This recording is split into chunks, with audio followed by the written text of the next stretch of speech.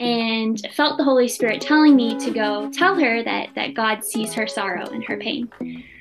And I was just like, oh, I was a little bit panicked. So, something the Lord has really been teaching me or putting on my heart the past almost year and a half on the field is just to be able to do whatever He's telling me to do and say whatever He's telling me to say, even if it seems crazy or uncertain as to whether it's really from Him in the moment. For example, last May when we were on tour to various cities, in one city after we did a show, I noticed there was an older woman just sitting on a bench. And as I looked at her, I just felt the Holy Spirit tell me that she has some really big sorrow in her heart.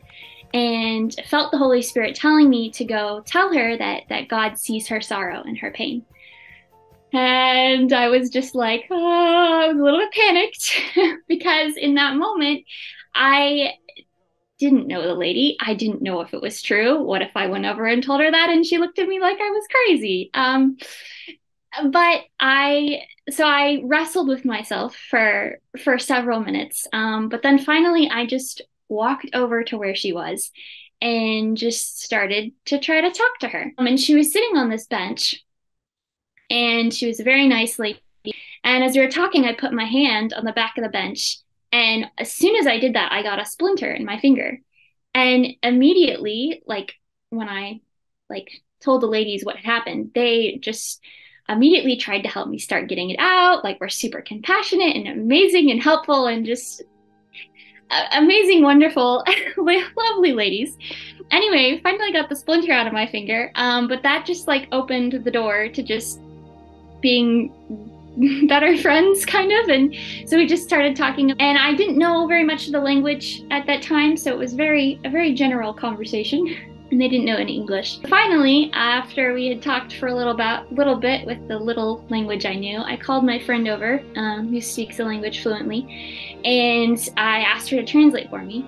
And so I again remembered, yes, all right, God wants me to tell this lady that He sees her sorrow and pain. And I was freaking out internally, but I said, okay, God, I'm gonna do this. And so with my friend translating, I told the lady that I felt God tell me that she has some sorrow or pain, and God wanted me to tell her that He sees it and knows it.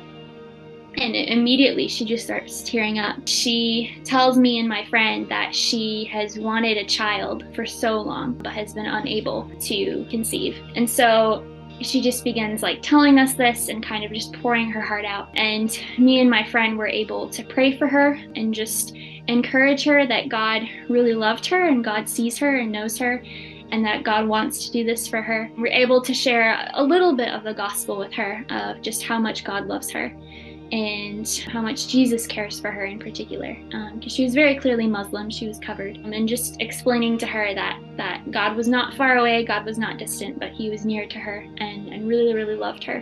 Yeah, I just got to pray for her that she would be able to have a child. And so that was just a really crazy experience for me, and just a really cool way in which God used me, but God also showed me that He is faithful, and if I have the faith to just listen to the Holy Spirit and follow Him, that He will show up and open doors into people's lives in ways that I wasn't even expecting.